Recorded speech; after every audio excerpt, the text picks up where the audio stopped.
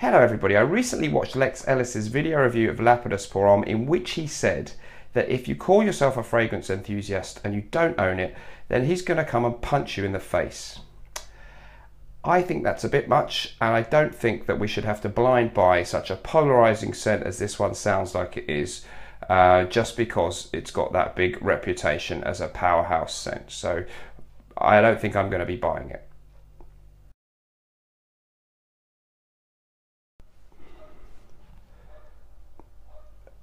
Hello. Yeah, I'd like to order one bottle of Ted Lapidus Pour Homme, please. Thanks.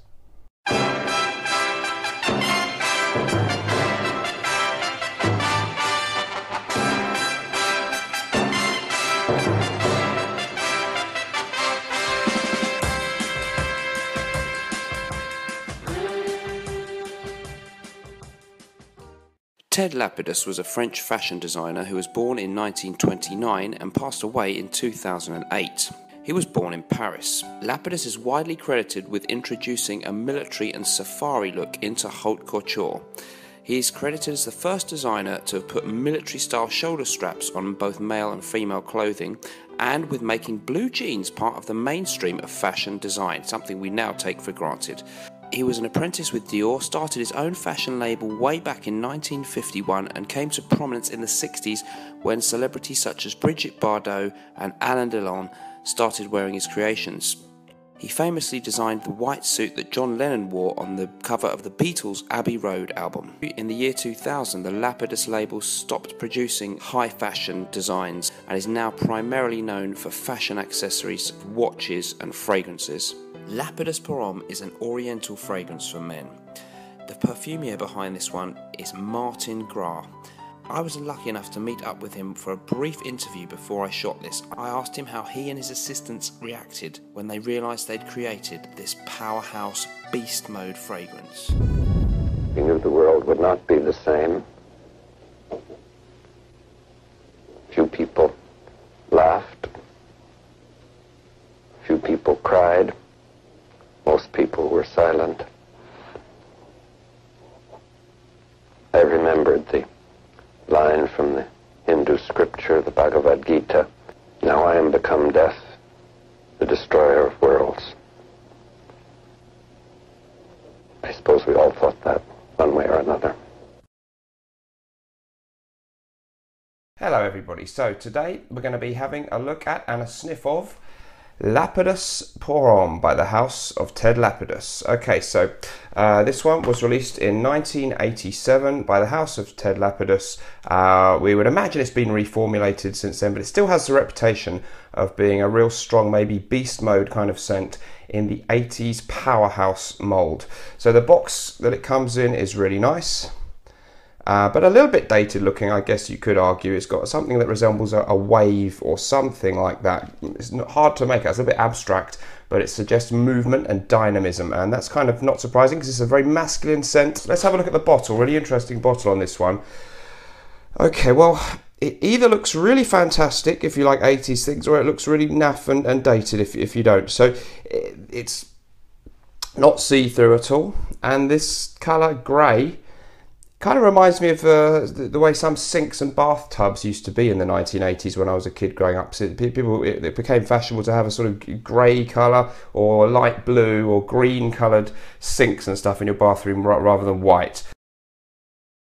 And this resembles that a bit, and it really fits in with my memory of the 1980s bathroom. You could easily see this sitting on maybe your friend's dad's bathroom shelf or something. It's got some nice grating here with silver in between, so it's a pretty sturdy and good bottle, but it's very much, to me, reminiscent of the 80s. It seems rather dated, but maybe in a good way. So I'm going to put the notes on the screen for this one right now. There's too many for me to sit here and list them, but I'll talk about some of them. Some of the notes in this one then, we've got the typical bergamot and lemon, but it's not really a fresh scent. So quickly we will move on to some of the other more interesting and significant notes in this one. So we have lavender, we've got oak moss, patchouli, incense is listed, also honey and tobacco are listed in there, and we've got oak moss and musk. So there's a lot, and there's also sage. So there's a lot of very masculine notes, heavy masculine type notes, things like oikomostomy, patchouli, although it used to be associated with hippies in the 60s. When it was used in fragrances, I think it gives off a very strong masculine vibe. Lavender is a typical barbershop type note, and the musk and the sage again tend to be somewhat animalistic notes to me. So it's got a lot of those kind of macho animalistic notes in there, a little bit of freshness, some sweetness and fruitiness, because the other note in there is pineapple. Nothing like Creed Aventus or anything like that, but there is a certain fruity sweetness in this scent as well. There's also juniper berries, but it's all very well blended in together. Let's see how it actually smells. Well, I've actually sprayed this one. I put 2 sprays on this hand and then realized 2 sprays in one place with such a strong scent probably wasn't a very good idea. You wouldn't do that normally in real wearing. So I did 1 spray on the left hand, and I'll just give 1 more spray as well now on the front of my hand, just so I can get the top notes. 5, 4, 3, 2, 1.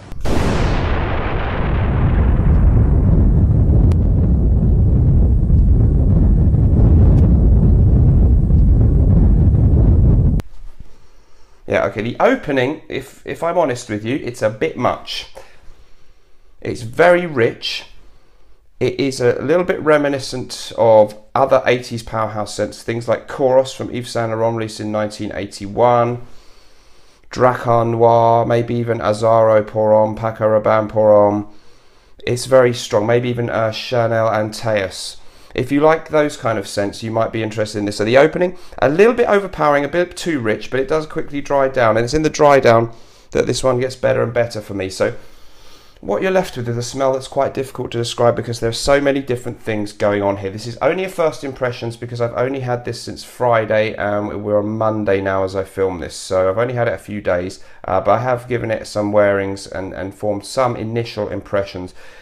What I get from this is a very masculine scent, a scent that does throw you back to the 1980s. It could smell a little bit dated, but if you like old-fashioned scents, you're going to like that. Performance has seemed to be really strong. It's really long-lasting. It's one of those where I've even been for a run and had a shower and then sniffed where I've sprayed it, and it's still there to some extent. So it really clings to your body and stays around, and it really develops as time goes on. The opening is a little bit too many notes competing, and you're just a little bit confused as to what you're smelling, but as it dries down, what you're left with is a bit of a barbershop feel with the lavender, a lot of masculinity, a kind of dirty cleanness.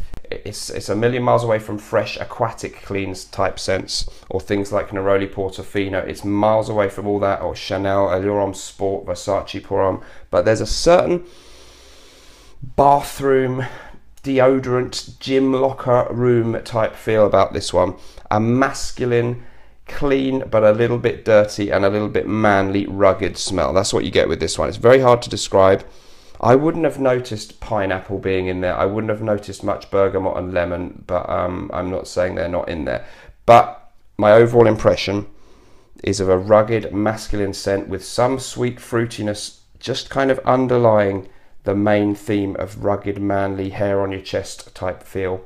The tobacco note is probably in there, but it's not a noticeable tobacco note like the one you would get in Tobacco Vanille by Tom Ford. It doesn't stand out as being obviously in there. I think either we can say this scent is a complete mess and none of the notes that are listed really come out because it's just all such a jumbled mess, or we might say it's so cleverly and well blended that it's really hard to pick out individual notes. So this is one of the hardest to describe and hardest scents that I've had to talk about and wear, for me to actually decide whether I like it, whether I would recommend it to people or not. What you've got is an uber masculine 80s powerhouse type scent. Recommendability rating on this one, I'm not going to give it a rating because I haven't decided what I think totally yet. It's a first impressions video, but on recommendability, I think the recommendability to you people is relatively low, like a 5 out of 10, because it's a polarizing scent. It's very strong. You have to like retro scents, and the performance is a little bit beastly. It's almost a little bit too beastly, and it could annoy people.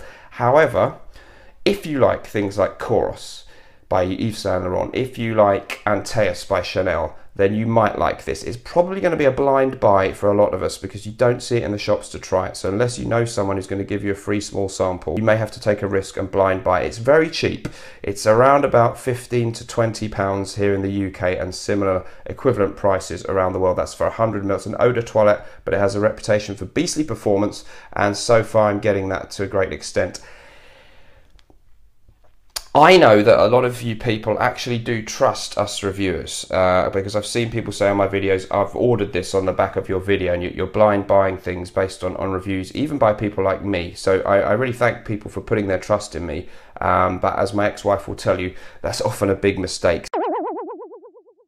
So I don't want to go and recommend people that they have to have this. Lex Ellis said we all have to own it if we're interested in fragrances. I wouldn't quite agree with that. If you're really interested in powerhouse type scents though, this one is fascinating. It's great. I'm not going to wear it a lot out socially, I'll be honest, but I might wear it a few times now and again when I really want to enjoy a retro scent and be completely different to everybody. I'm happy to have it in my collection as a collector because I think the bottle looks great. It is a benchmark of the powerhouse style, and it's often talked about as a reference point, and really one of the strongest, most masculine scents you can still get today. I think it's been reformulated since 1987, but unlike Kouros, which is believed to be something of a shadow of its former self now, most people agree this is still very powerful and still does largely what it did back in 1987. So Lapidus Pour Homme, the 80s powerhouse.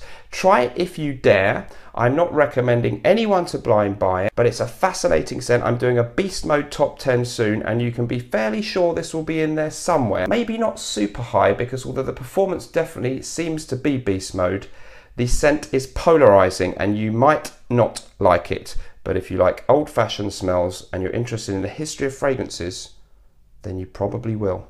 Thanks for joining me. Remember, whatever we're doing in life, and especially this is going to be easy to do if we're wearing Lapidus Pour Homme, let's project.